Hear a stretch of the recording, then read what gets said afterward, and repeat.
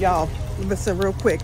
I've said it before. We are in an infodemic, okay? So you got to be really wary of people who want to heal you when they want to heal you to avoid their own symptoms. You got to be careful with people who want to offer you advice when they haven't taken themselves under advisement. And I'm not throwing shade on anybody. I'm just being really clear that you have to judge a tree by its fruit. And if you are asking someone for advice and you are investing in them and not yourself, then there is a problem. If someone is telling you what to do with your life without knowing who you are, and they want your life to look just like their life, then maybe that's not the type of program or investment or growth opportunity you want.